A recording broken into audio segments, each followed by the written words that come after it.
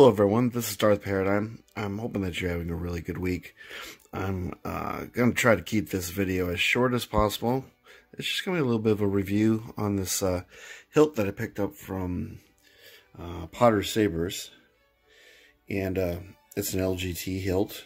You can find it on the LGT store. And I will link the location, where you can find this on the LGT store in Aliexpress, if I can locate it. And that way, if you want to get this hilt, you can go ahead and pick one up. The theme of this little hilt is it's kind of a take on the Fallen Order design, made into a very short form. I'm just calling this my Fallen Shoto. And Potter Sabers basically painted this up, weathered it. And the job they did on this, it kind of looks like it has a bit of a patina. The photos from outside, I was hoping that the lighting would capture said patina. But you might be able to make it out from these shots, if we're at all lucky. Purchased this hilt, it came with a blade plug, as you see here, and it has a standard smooth swing core, 9 sound fonts, typical fare from LGT. This one has a USB port instead of the normal barrel shaped ports, so if I do want to swap out the core, I can do so, but I have to find one with a matching port. And it has the system where you can just secure it with this one screw, the one near the seam there, and then the other screw pushes the board with the switch and the port up through the holes in the hilt, so you have clear access to them. Now I will go ahead and turn this on, just so you can get a sense of volume. Okay, so you have a kind of salt and pepper shaker style pommel here.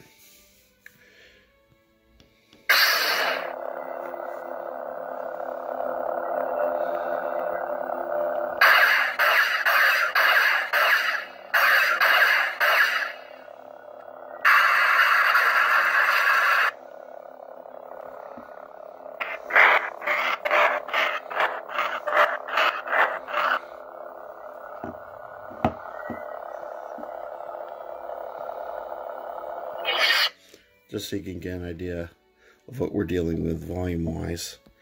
Now, I'm not entirely certain if the LGT version comes with a cover tick wheel. This may have just been something that James from Potter Sabers had added to this hilt. But if I kind of go along the side here, you can see it has a lot of similarities to the basic aesthetic design of the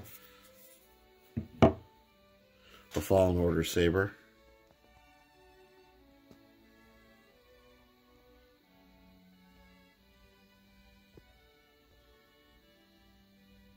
Measures in at 10 1/4 inches. And that's sufficiently long enough for two-handed grip, or one-handed grip. It's a very light hilt. It is made out of aluminum, and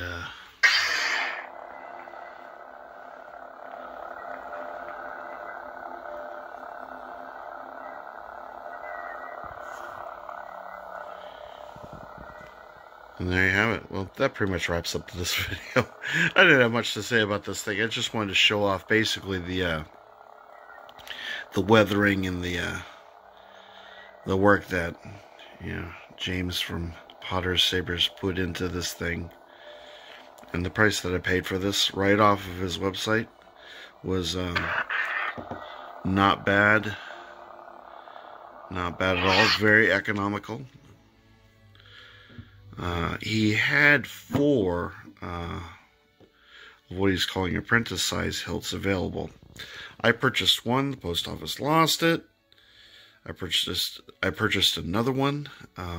He refunded me for the lost saber, so no harm, no foul. Hopefully he got his money back from the post office via claim, because that hilt is lost, which is a real shame, because that one was quite nice too.